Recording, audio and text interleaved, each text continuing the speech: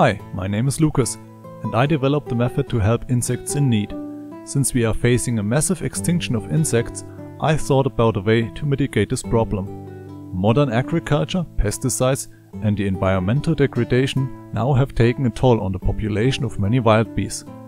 By printing out insect hotels out of 100% wood filament, anyone willing can save insects from disappearing from your area.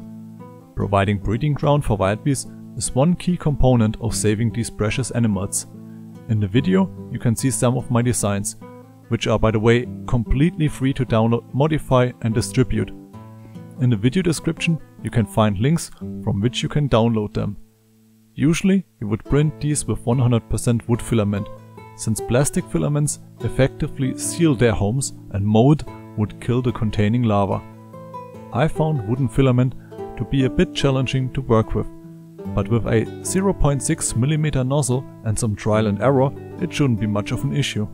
0.4mm nozzles should also work, but can be more prone to clogging due to the properties of this kind of filament. Depending on the model chosen and the settings of your 3D printer, they take between 2 hours to 12 hours to print, which is fairly okay, given this to be a fully automated process. I have tested these hotels in my garden and they work just fine.